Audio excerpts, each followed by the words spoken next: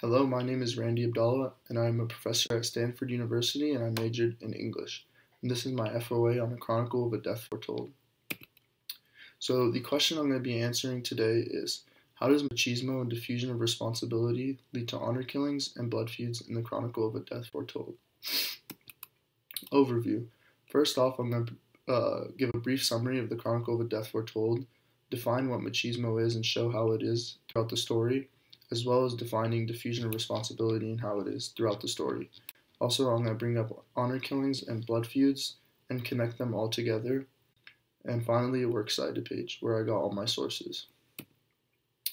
So, the summary of the Chronicle of a Death Foretold. The story revolves around the death of Santiago Nassar, a very young man. And the story is about how he is killed because of rumors going around that he has slept with someone's daughter before marriage and took her virginity. So the twin brothers, Pedro and Pablo Vaccaro, have this sister named Angela Vaccaro. And the sister marries a man named Bayardo San Roman, and he's loved by the city because he's a very wealthy man and donates to the church. But he returns Angela on the night of their wedding because she's no longer a virgin. She is not a virgin. He finds this out, takes her back to the family, and the family is mad at the daughter, especially the two twin brothers.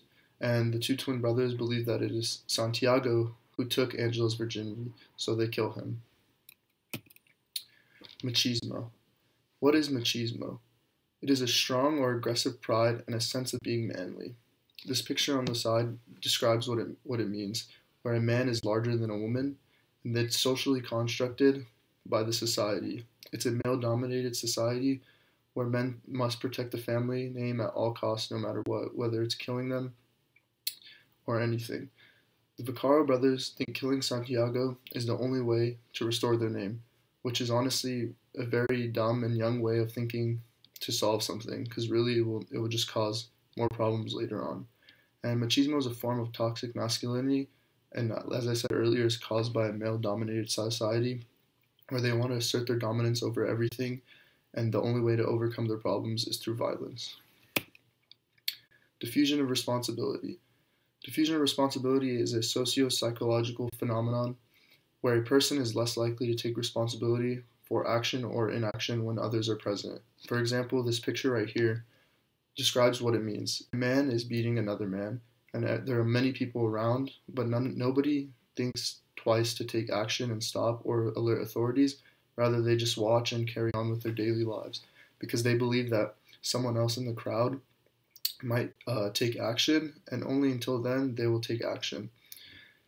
And in the story, Chronicle of Death Foretold, the town knows about the plot to kill Santiago, but no one feels the need to warn him, as if it's not their problem. And nobody thought it was necessary to tell Santiago because they're so used to honor killings happening throughout the city that it just become a normal thing in Colombia for them, and nobody thinks they should take action to help Santiago. Now, honor killing. An honor killing is the murder of a member of a family due to the perpetrator's belief that the victim has brought shame or dishonor upon the family. And in this case, Angela has brought dishonor by losing her virginity before marriage and staining their last name, because now the man she is married knows that she's no longer a virgin, and the word will spread around and bring shame to the family last name. So to restore the honor, the brothers kill Santiago rather than their sister. Normally, in an honor killing, they would kill the other family member or their own family member because they don't want that stain. They don't want that stain longer in their family.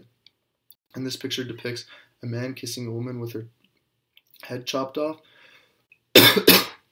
because she has dishonored the family and the dad killed her.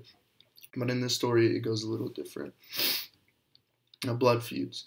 Blood feuds are a lengthy conflict between families involving a cycle of retaliatory killings or injury.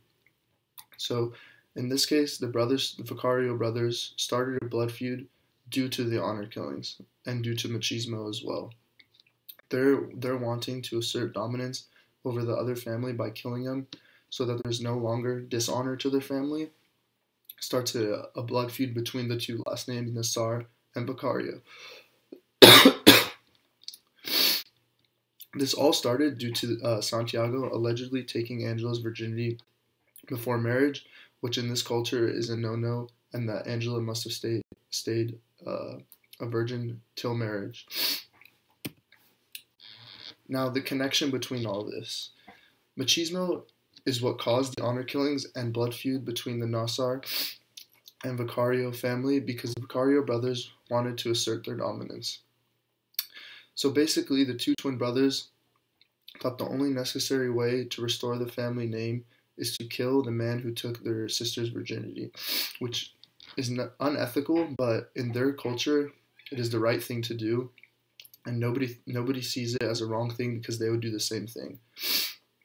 Diffusion of responsibility ties into this problem because people heard about the plot to kill Santiago, but did not say or do anything about it. In the story, everyone knows about the plot to kill Santiago, and no one feels the need to tell him, and he was murdered in front of multiple witnesses, and still nobody tried to stop them. The reason for this is because that mentality that honor killings are normal and aren't really a problem leads to this diffusion of, or is caused because of this diffusion of responsibility. And nobody wants to help him because it's not their problem, and it doesn't pertain to them. And machismo is due to toxic masculinity and due to Colombia being a male-dominated society, and men tend to solve problems with violence and revenge. So basically, this sums up the whole story because the two Vicario brothers want to assert their dominance over the Santiago Nassar's family, just to prove that they are more manly than he is, and that they restore their last name. And this is only the case in male-dominated societies, and we hear a lot about honor killings in the Middle East and Latin America because this is how men believe to solve problems, is with violence and revenge. And also, people are so used to seeing honor killings that they do not see it as a major problem and do nothing to stop it. And we see this in the story where Santiago is getting stabbed and nobody does anything or tries to help him. And even before that, they could have prevented the murder, but they just thought it wasn't a big deal because it's so normal in this male-dominated society. And now this leads to a blood feud because the blood feud will continue between the Nassar and Vicario family because the Nassar family, it's not in the book, but might kill somebody from the Vicario family, and it'll keep going back and forth, and these families will no longer be friends anymore. And this is my works cited, and thank you for watching. This is my FOA on Chronicle of a Death Foretold.